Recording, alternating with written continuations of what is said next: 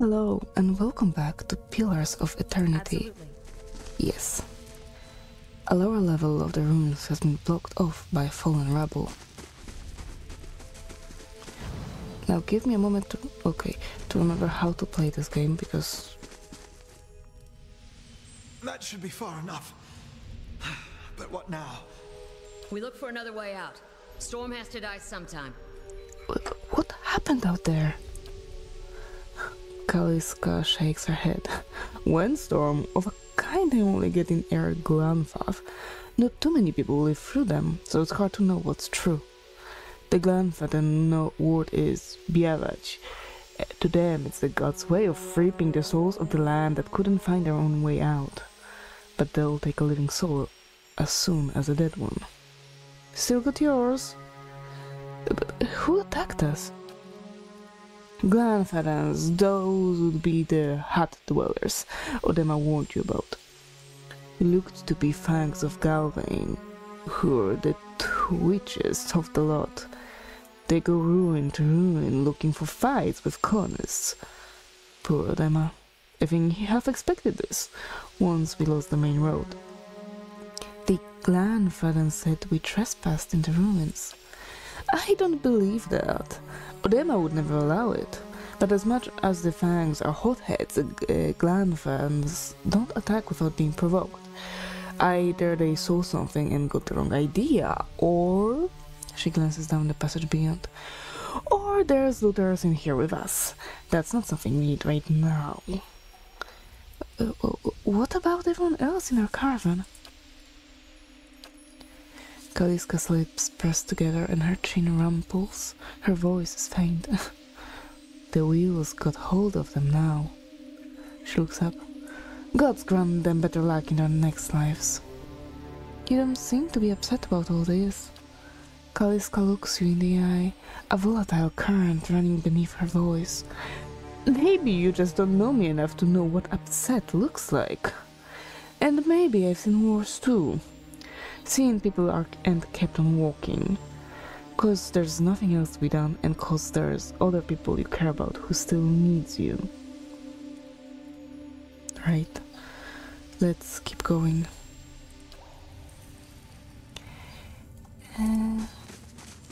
This seems to be opening into bigger area, so does this way. Okay. Okay, for sure I miss the tyranny minimap. Those tiles look suspicious. Let's be careful. Yeah, don't step on that. What's that? Party AI is active. Great. Those symbols. Just like the tiles. You mean those? A curling symbol is inscribed on this pillar. An unlit brazier sits at its base. It could be lit if you had the means. Use your torch. Flames kindle swiftly in the brazier, winding their way upwards.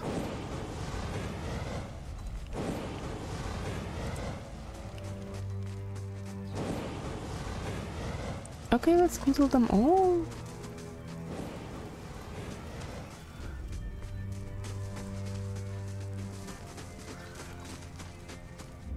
The mural must be ancient, yet the colors are still bright and vivid. It shows a procession of Angwivans from all the Kith races. Aumaua, Elf, Orlan, Dwarf and Human. They walk among pillars similar to the ones that span this chamber, each one topped with a flame. Okay, so now we see a way through there.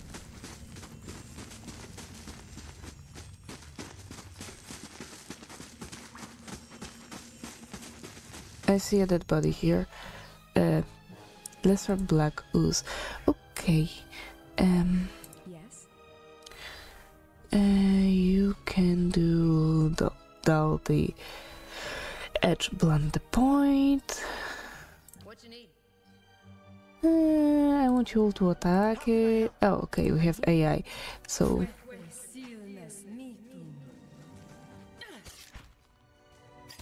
injured, badly injured, near death, and done. Certainly.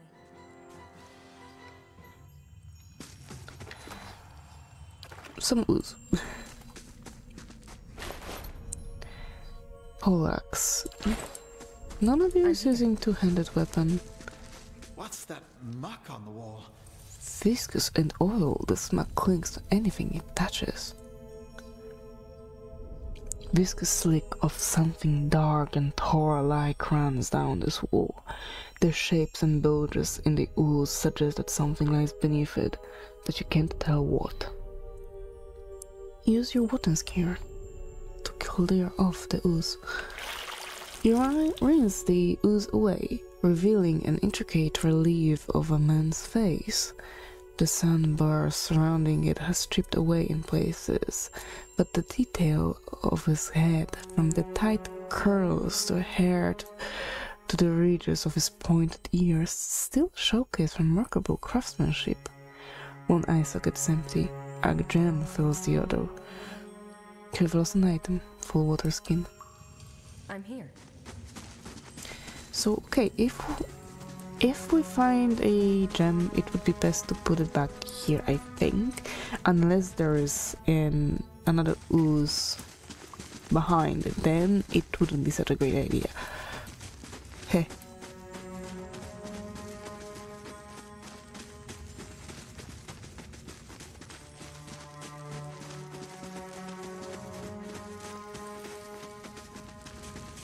Wonder who was here. See if they left anything useful behind. I think we found the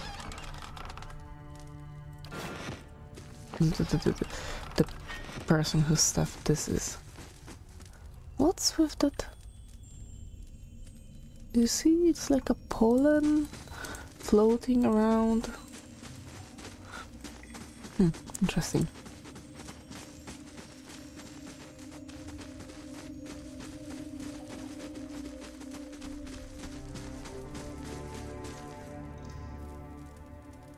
A trembling, sickly creature emerges from the dark, clutching a spear. Knobby elbows and thin ribs show through its scaly flesh, but you recognize it as a Zorib. It watches you cautiously, breathing in ragged sigh. It's okay, I won't hurt you. The Zorib recoils, fingers still wrapped tightly around its spear. The creature cocks its head and approaches you, a soft clicking sound emanating from the back of its throat. The creature sniffs around you and finds nothing of interest. It steps back and resumes its defensive posture. Raise your arms and stand still. The creature cocks its head and approaches you, a soft clicking sound emanating from the back of its throat. Again.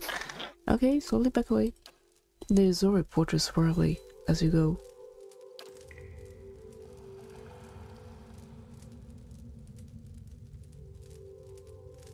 Okay. Nothing of interest. Okay, so let's find something of interest.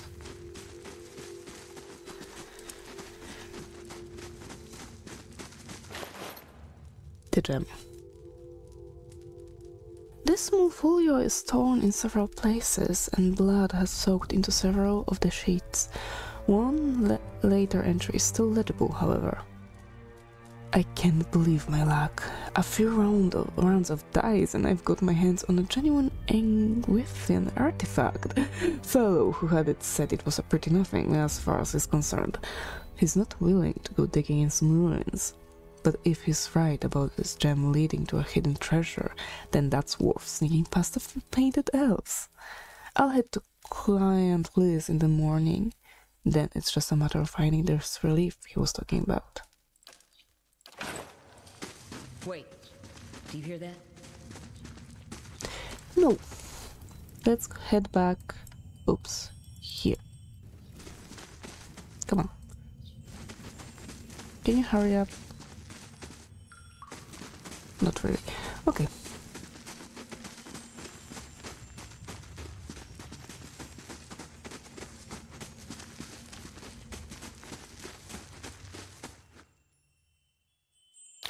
The chamber begins to rumble, stray rocks dancing across the tile floor. Finally, a large section of the wall gives way. Another ooze. Yes, thank you. she's hurt? No. I think that's some ailment. Endurance. Okay. So we first lose endurance. Yeah. She's getting back. At once. Wait, that's all? Oh, that is. Minor cloak of protection. Amethyst and Adra.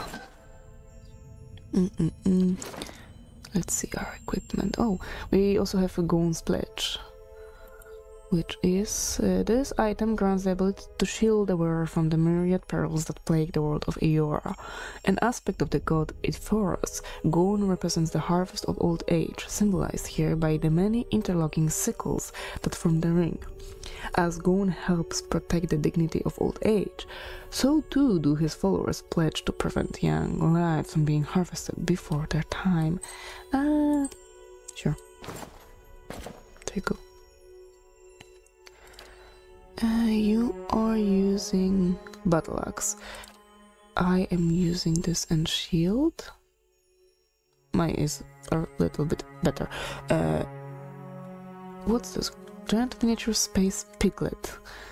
Tiny obsidian. Give me those pets. I don't know why I have them, but give me those. Oh. You cannot have the pet. I prefer worm. Okay. You have 2 daggers or you have 1 dagger, so I think I would rather give you a crossbow here. You have 3 lockpicks, wolf hide, but is that for anything? No, it's for crafting. Deer wooden clothing, light armor, okay. I'm here. So now we have a pet.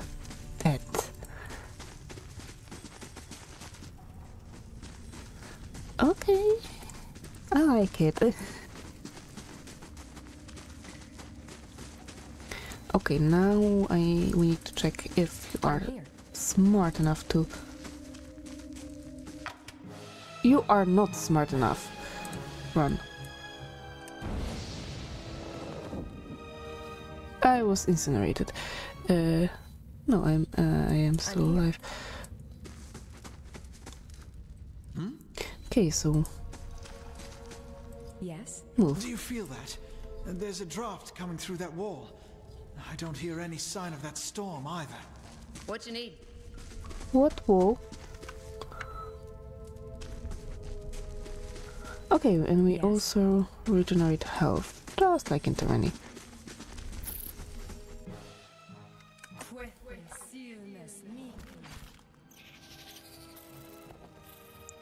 This is our way out, it seems. Can you walk in line, please? Yes. You guys are... Okay, never mind. I'll save here. Oh, you see... Why am I always walking in the front? I have no idea. What you need? Well, that was fast. Are you gonna say that each time? Look at the wall. Think we could get through? Probably. A crack runs along this wall from floor to ceiling. A light gust of air passes through it. I mean, push it. Despite the damage, the stone looks heavy and solid. Use the hammer and chisel. You set to work. The cracks lengthen and widen with your efforts, but the process is more taxing than you would expect it. Sweat beads through your forehead and your muscles begin to ache. Okay. Push on the wall. Some Kaliska. Kaliska pushes with all her might, and the crack begins to spread. Finally, the ancient masonry gives way. The wall crashes down, revealing a circular room ahead. I'm here. I could scout ahead, see what's around the corner. Sure.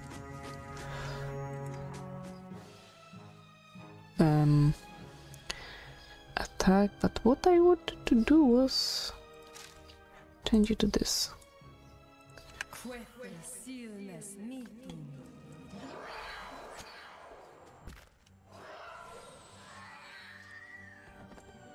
Certainly. Yeah, I wanted to take his ear. Is that what you want? You want the ear? And this will lead us back here.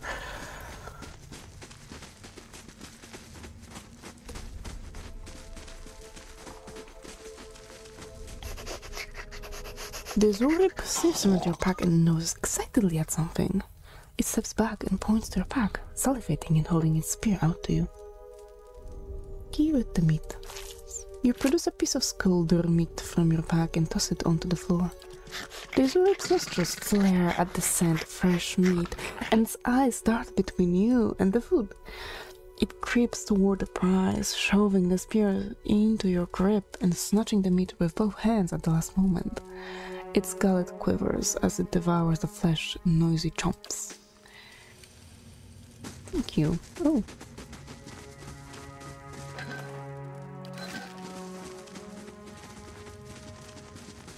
You have strange illness and severe burn. Oh, I wonder why that happened.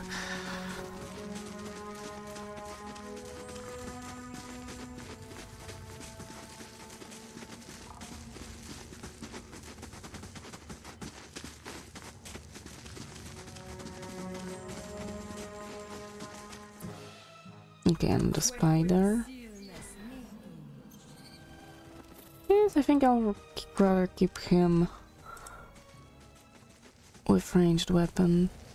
Oh. Bloodstone and rapier. Don't you want it? No, you are using hatchet. Bats as large as chickens are strung in the web. That's reassuring.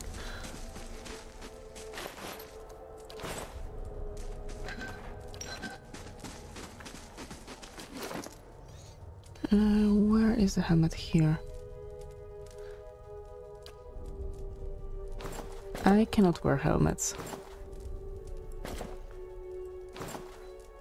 It gives you something? I have no idea. Potion of minor regeneration. Oh, that's great. Well, this is one-handed spear. Accuracy versus the... It's... Honestly, it's like your battle axe. This is better than the torch, but you are the only one carrying the torch, so I'm not gonna sacrifice the light.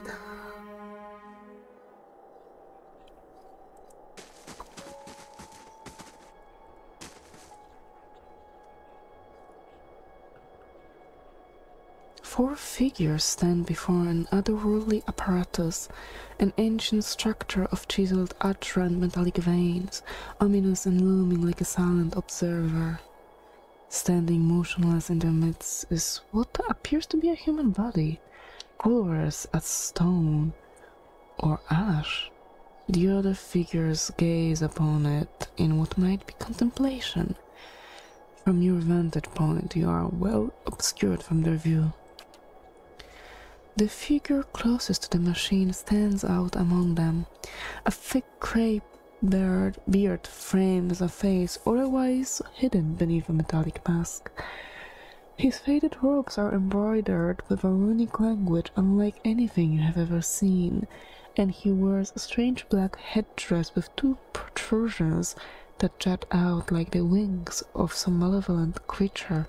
Oathbinder, bear witness, and see this man has kept his word true to his last breath, full to his blood's last drop. Guide his soul, queen that was, and regard it among your favored. Let his life by the key be his confession. Let his death by the key be his absolution.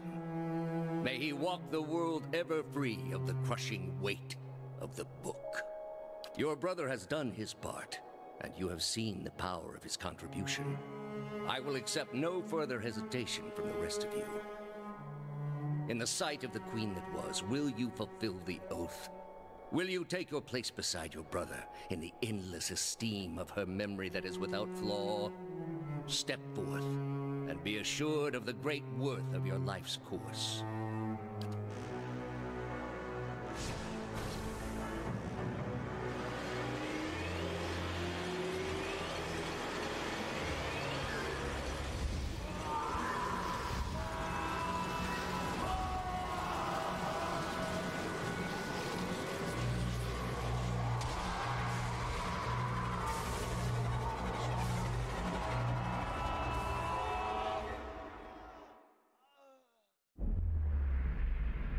For an instant, the apparatus goes quiet and the air is still.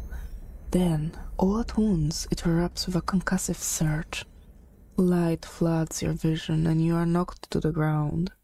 Your head snaps back as you land, and pain wells into the back of your skull, washing your last thoughts away into the black unconscious void. You open your eyes to a different place, another time. You stand in a circular room, grand and domed, its walls lined with adra and trimmed with copper. The style is ancient, but the chamber is unweathered. As the far end, a great pillar of adra pierces the floor from below, its shimmering texture giving the illusion of boundless depth. Encircling the pillar is an apparatus much like the one you have just seen, but immense and multifaceted and intertwined. Your thoughts are yours and not yours, and they seem to exist before you think them, and they are all questions. Pressing questions, troubling questions, questions that must be answered, or... At the base of the pillar now, you see a man with a thick grey beard in ceremonial robe, crowned with a strange ornamental headdress. You know this man.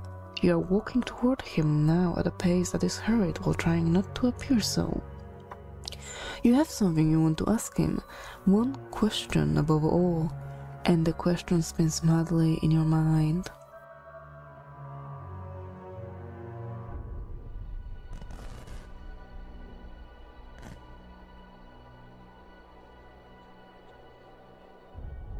You awaken to find your malaise has broken, only to be replaced with something far more concerning. Faint whispers are audible at the edge of your hearing, like a ringing in your ears that doesn't subside. Movement flits through your periphery, but when you turn to look, you can see no sign of whatever it was. You find your gaze regularly darting this way and that, an involuntarily paranoid tick. If this is a sickness, it may be dangerous to go without treatment for long. The figures at the machine stand frozen in place, flesh and blood replaced by cinders and ash. The man who led them is nowhere to be seen. Hioden and Kaliska lie bloody on the uneven cobbles, their bodies twisted unnaturally in death. You are alone and far from help.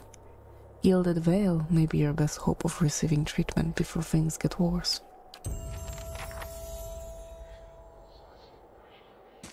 I will take care of your stuff.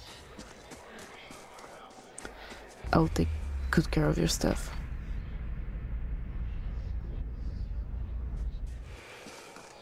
Oh.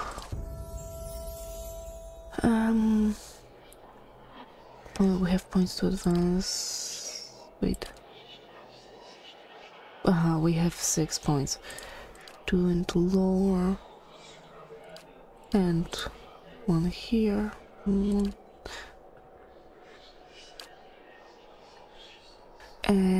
more invocation.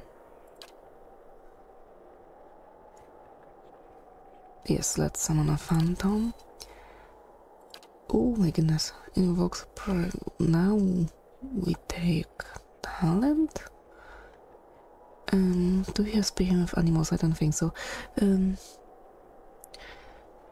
Invokes a primal energy, causing allies within range to benefit from constant endurance. That's good, but now we are alone.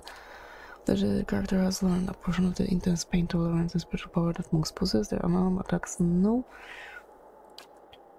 As a hedge wizard, Rangers, goddammit.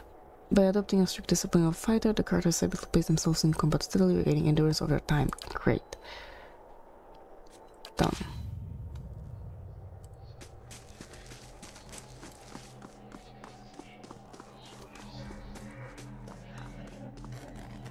This massive structure is formed of stone, adria and copper, and covered in strange glyphs. The air around it vibrates with an unusual energy. Vessel flesh.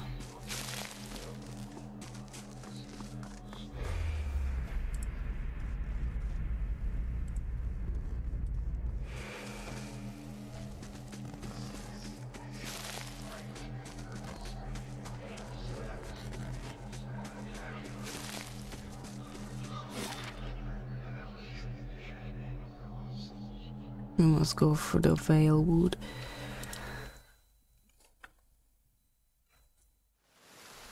But I think this is a good place to end this part. So for now, thank you very much. Stay alive and see you soon. Bye.